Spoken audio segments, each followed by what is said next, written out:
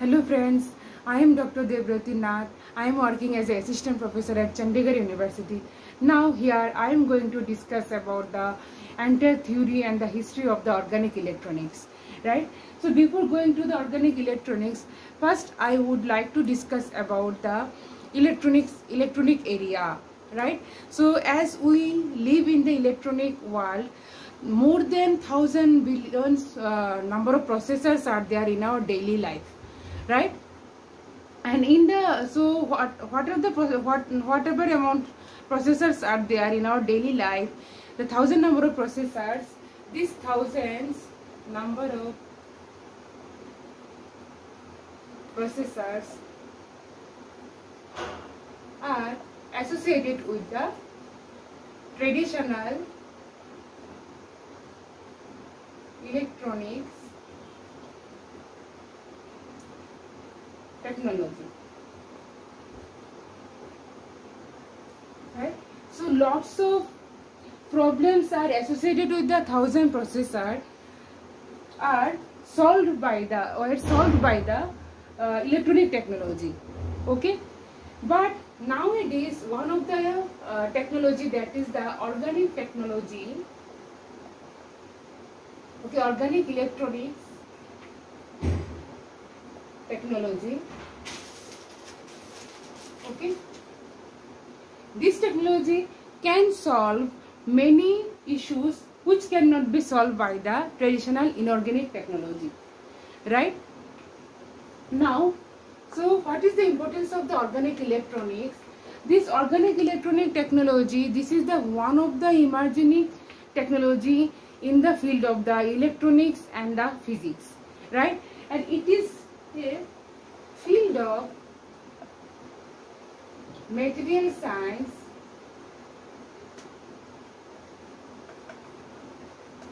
and physics, right? So in this organic electronic technology, synthesis, characterization and application of the organic materials are involved, right? So one of the important advantage of the organic electronic technology is that the organic materials, right, these are the very low cost and very eco-friendly devices. Okay, now coming to the, before going to the discussion of the organic electronics, first I will tell about the electronics, right? So it deals with the electronic components. It is also called as an integrated circuit, right? So integrated circuit means it consists of multiple electronic components. So electronic components means these are diode, resistor,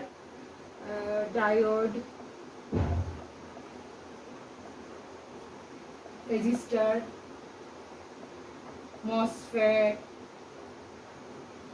BJT, right? So these diode, resistors, MOSFET, BJTs, these are designed by the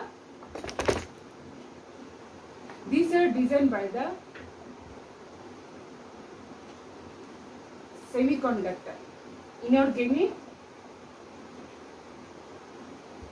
semiconductor, right? So lots of integrated circuits were designed by the inorganic semiconductor. Okay, inorganic semiconductor, but it has lots of drawbacks. Like, so if you want to design diode, resistor, MOSFET and BJT by using the inorganic semiconductor, right? So the such kind of the devices have rigid, fragile and ultra pure crystalline substrate are required. Okay, and another thing is that high driving voltage and high processing cost are required. High driving voltage, if you want to design inorganic semiconductor based any kind of the integrated circuit, so you need high driving voltage and the high power. Apart from this, complex fabrication process are required. Complex fabrication process. So for that, nowadays, so if you think about the IT, information technology and the electronics technology, so nowadays, so the electronic technology, this requires smoother integration. Okay, in terms of the shrinking and the diversification. So recently, organic technology has been designed, right, in terms of the flexible wearable application. Now coming to the organic electronics. Okay, so electronics, that is related to integrated circuit,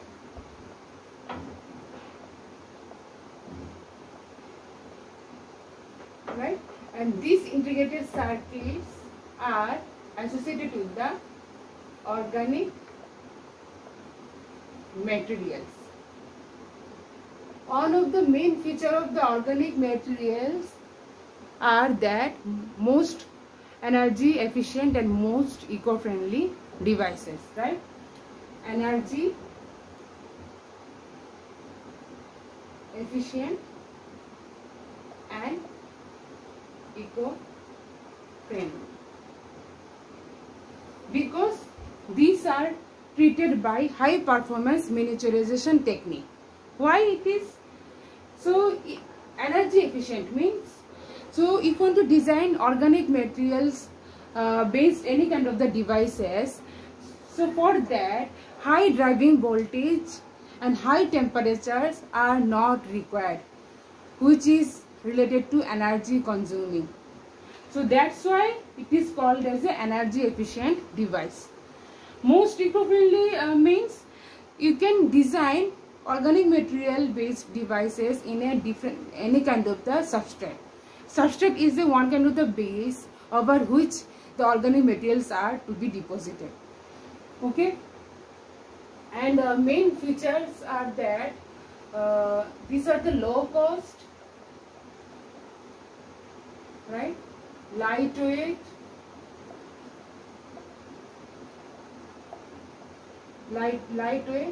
and simple fabrication process.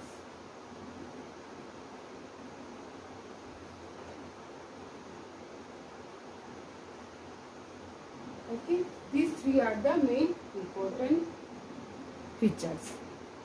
Okay, now recently the recent trend of the organic electronic devices greatly reduces the cost per unit area, whereas the inorganic semiconductor based devices includes large numbers of functions per unit area.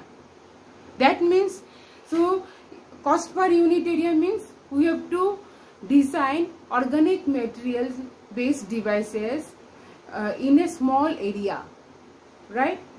But if you want to design a small area based inorganic technology, we need complex circuits, right? And we'll go through the details of organic electronics.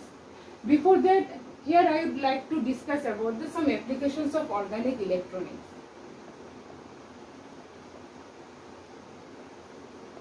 Okay, mainly organic display. This is the heart of the organic electronics. Okay, organic display. So example of the organic display like a smartphone,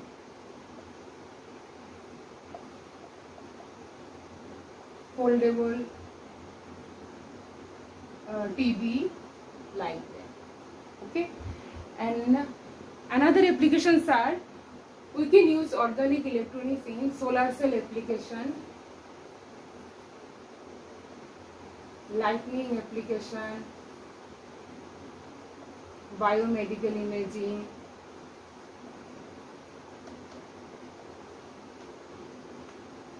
memory and logic devices, okay, and so on. And future scope of the organic electronics,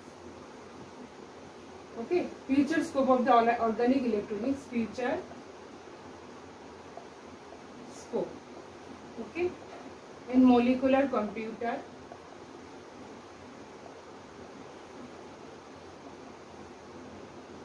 e-paper and smart window. So these are the brief introduction about the organic electronics. So in the next class I will discuss about the history of the organic electronics. So thanks a lot.